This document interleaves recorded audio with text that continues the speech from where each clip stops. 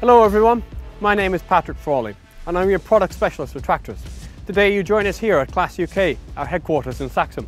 And in this video we are going to have a look at our HEXACTIVE auto shift function on a CIS Plus machine.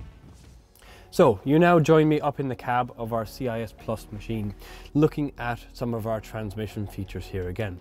So what can we see on our armrest in relation to our HEXACTIVE feature?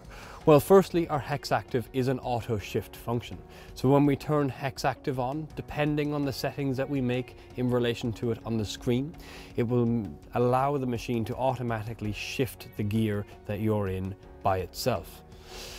How do we turn that on? Well, simply we have an on or off functionality here on the armrest, annotated here by the auto symbol within the gear symbol.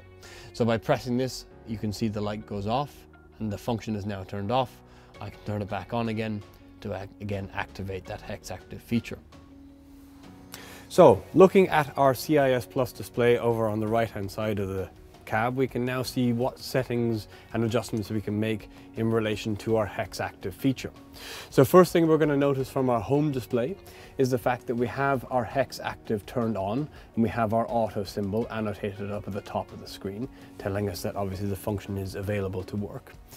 The next thing we would also see with the machine running and the function turned on as well is our gears would be highlighted black, telling us a second way that the feature is also turned on. We have a third feature that we can see from our home page, which is our HEXACTIVE limit. So we can manually select a top limit of our HEXACTIVE function so that the tractor will not change above that gear value. Now, why might this be important? Well, if we think about this in terms of cultivating, maybe for example, we have varying different field conditions and we're changing from heavy clay to light sand in various different areas of the field. So the tractor is constantly in between gear C2 and C3, for example. So in different cases of the field, it changes up and then back down. What we can do with our HEXACTIVE limit is manually select gear C2 by changing down once with the HEXACTIVE function turned on. And this will tell the tractor that we no longer want to change above gear C2 and will remove any of that poor behavior. Now, what other settings can we make in relation to our HEXACTIVE? So firstly, what we want to do is come into our menu, into our transmission menu, annotated by the cog that we can see on the left-hand side of the screen. In there, we have a couple of different options. What we want to do is pop over to our auto sub-menu that we can see annotated by the cog and the auto symbol in the middle of the screen. And in here, then we have a setting for our HEXACTIVE. So in here at the moment you can see we are set to auto. With auto selected, the machine does all of the sensing in terms of when to change up and when to change down. And it will be in terms of finding the RPM depending on the load of the back end of the machine.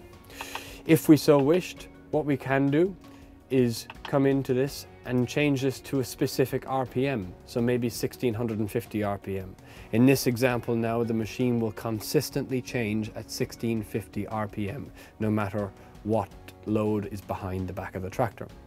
Or for example, we can then also change it to Pto mode by dialing it all the way to maximum.